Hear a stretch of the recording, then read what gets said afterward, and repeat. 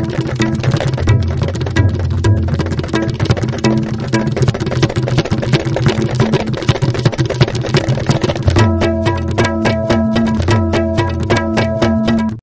afternoon. Welcome to ISTV English News. I'm Surbla Kangavam. In today's top stories, we have Union Minister of State Food Processing Swadvi Niranjan Joyti arrives at Imphal to oversee progress of food park being developed at Nilukuthi.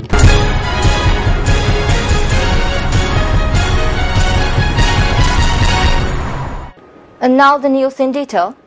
Union Minister of State Food Processing Swadvi Niranjan Joyti has arrived at Imphal today to oversee the progress of the food park being developed at Nilukuthi. As soon as she landed at the Imphal airport, when ISTV News caught up with her, she announced that those women labourers being engaged at the food park would be provided loans ranging from only 5,000 rupees to 50,000 rupees or from 5 lakh to 10 lakh rupees. Necessary action will be taken for this, she said.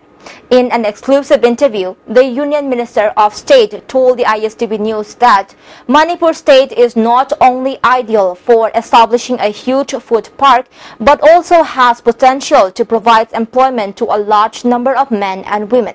That is why Prime Minister Narendra Modi has launched a new scheme to provide employment to men and women under the Make in India vision through the Micro Unit Development Refinance Agency MUDRA Bank. The minister further said that a lot more schemes would be taken up under the leadership of Prime Minister to open more opportunities for the women to earn income. मैं ये कह सकती हूँ कि mega food park जहाँ भी हैं या छोटे मेगा फूड पार्क में, अभी परसों गुजरात में थी, एक मेगा फूड पार्क में कम से कम 2,000-1,500 महिलाएं काम करती हैं।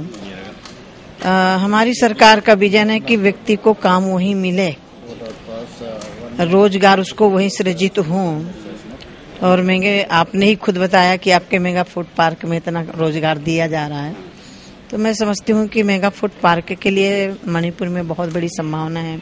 मैं जो 5,000 से लेकर के 50,000 तक का लोन लेने का है, या 5 लाख से 10 लाख तक का लोन लेने का, उसमें महिलाएं भी लेकर के पापड़, चिप्स, अचार जो भी बनाना, जिसके लिए, जिस उद्देश्य के लिए छोटा उद्योग जिसमें डालना चाहे वो ले सकते हैं।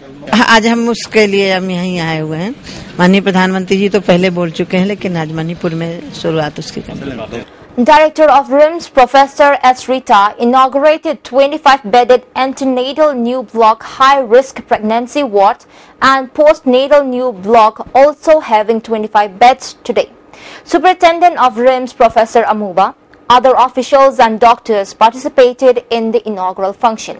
Superintendent Professor Amuba said the inconvenience faced by pregnant women in not getting bed while admitted for delivery will be reduced to a certain extent. A new casualty ward with 50 beds will also be opened soon, he said.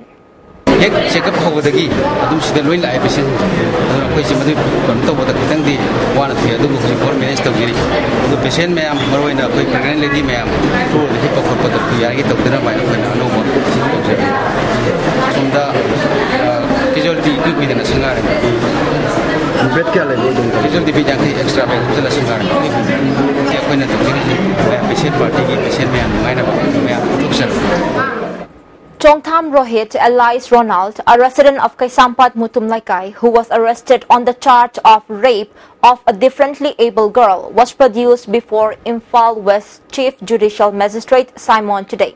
A large number of women who gathered in the court complex tried to attack him. Police tried to stop the protesting crowd from assaulting the accused. A confrontation ensued between the protesters and the police. However, the incident was brought under the control in no time. The family of the rape victim said that befitting punishment should be given to the accused. The first boxing ring organized by Chess Boxing Association of Manipur has begun at Kumalampak Boxing Ring. In today's match, SSC T Girish and CH Kagemba SSC Team B defeated their opponent respectively.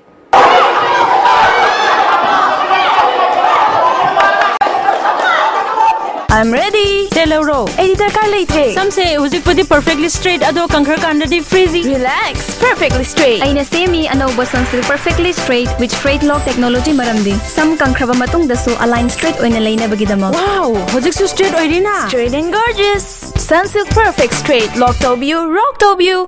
And moving on to some national international news.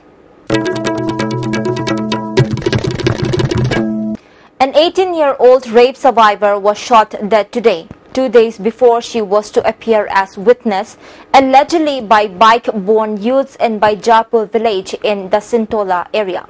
The girl's family has alleged that she was killed on the orders of the accused, the police said.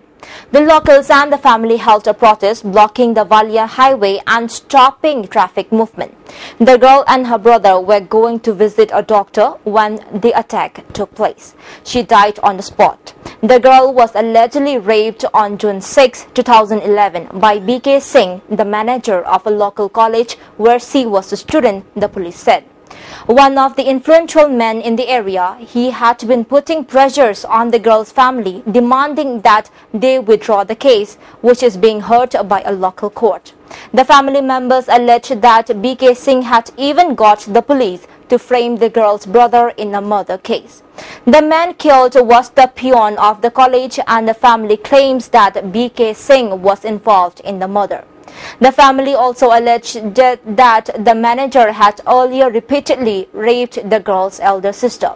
She committed suicide after she became pregnant. Police in Madhya Pradesh have found 69 detonators from a godown in searches after the deadly explosion that killed over 90 people at a restaurant in Madhya Pradesh on Saturday. The godown belongs to the brother of the main accused, Rajendra Kasawa, who is missing. Rajendra Kasawa had allegedly stocked explosives, nearly 100 gelatin sticks, for his mining business at a shop next to a restaurant, which triggered a series of blasts in Pelawant town in Jabua district. Kasawa reportedly had the license to use the explosives but had stored them at his shop illegally. After the explosion, he and his family allegedly ran away. Police recovered the new stockpile of detonators from the godown of Rajendra Kasawa's brother Narendra on Sunday evening. The state government has announced a reward of 1 lakh rupees on any information leading to Rajendra Kasawa's arrest. On Sunday, Chief Minister Shivraj Singh Chauhan faced angry protesters who blocked his convoy when he was on his way to the blast site. Chauhan was able to proceed to the site only after he assured locals of strong action against the accused. The guilty will not be spared, the Chief Minister said. He also increased the compensation of 5 lakh rupees from the rupees 2 lakh that he had earlier announced for the families of those killed. In the middle of a row over BJP-ruled states imposing a meat ban for a Jain fasting festival, a government order in Rajasthan has stirred more controversy. Days after announcing a meat ban, Rajasthan has ordered schools and colleges to prepare for blood donation camps on September 25 to mark the birth anniversary of Deen Dayal Upadhyaya, an icon of the BJP and its ideological mentor Rashtriya Swayamsevak Sangh. The day coincides with the Muslim festival of Bakar Eid, which is a holiday but will not be this time. The Vasundhara Raje government's order instructs colleges not to declare a holiday on the day. The order has upset Muslims grouped who say they will go to the court against the move to cancel the holiday. This is unconstitutional and a very fascist order, said Professor Salim, engineer of the Forum for Democracy and Communal Harmony.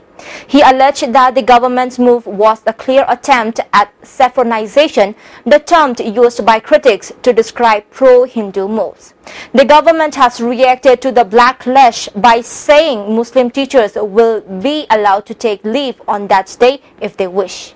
And before we wind up the top stories once again, Union Minister of State Food Processing Sadhvi Niranjan Jyothi arrives at Imphal to oversee progress of food park being developed at Nilkuti. Thank you so much for joining with us.